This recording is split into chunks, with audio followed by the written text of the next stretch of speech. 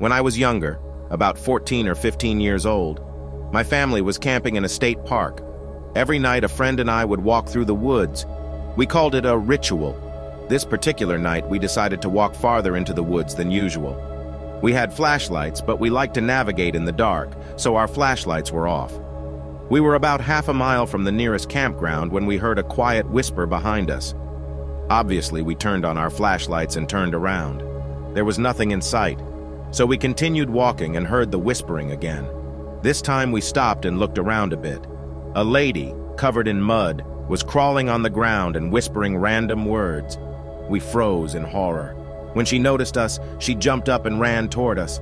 We couldn't move in terror. When she ran up to us, she started screaming something. It turned out that she had lost her camp and had been crawling around on the ground for an hour looking for it. She must have been drunk or drugged. We walked her to the campsite where she found her friends, who didn't even notice she was gone. My wife and I went camping in Ginny Springs, Florida about 10 years ago, and one night we heard the sound of a huge tree falling that you hear in movies or television. I didn't pay attention to it. After about 10 minutes, I started hearing a lot of people talking near my tent, so I went out to see what was wrong. It turned out that a tree had fallen on someone's tent nearby and killed them. A helicopter had to fly in and airlift them out. I was camping alone in the valley with no cell phone service. I lingered on the trail and ran into a nice local dude as it was getting dark. He showed me a local camping spot close to the road and the river, but camouflaged. I made a fire, had a beer, and listened to my friend's comedy podcast. I was loud and conspicuous. Since it was already dark, I decided to sleep in the back of my truck under the topper next to all my gear rather than pitch a tent.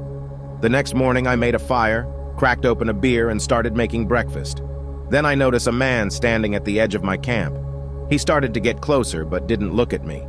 The dude looked homeless, had a long, disheveled beard, and had at least 100 plastic grocery bags tied to his clothes. I told him, "Nice day today, isn't it?" He ignored me. I offered him to have breakfast with me, but there was no response. He sort of walks the perimeter of my camp.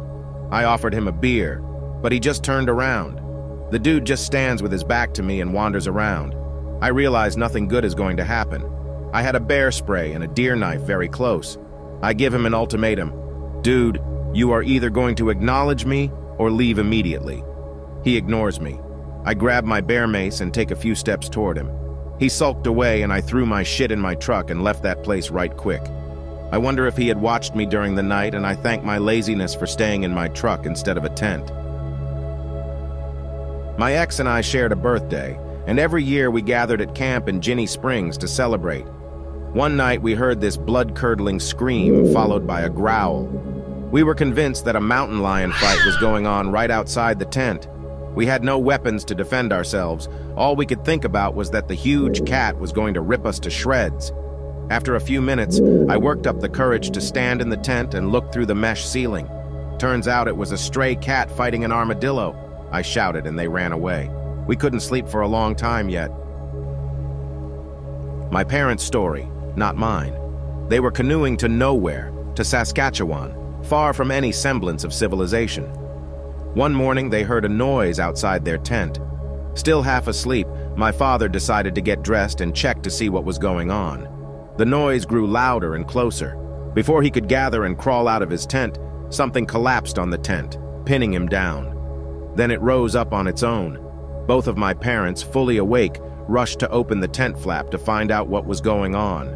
About 10 feet away from them was a frightened black bear, staring at the tent with confusion and concern. After yelling at him for a bit, he ran off. We believe he was rummaging through the bushes right behind the tent and lost his balance.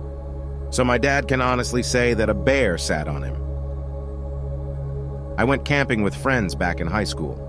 We hiked all day through the mountain forest and set up in a comfortable spot.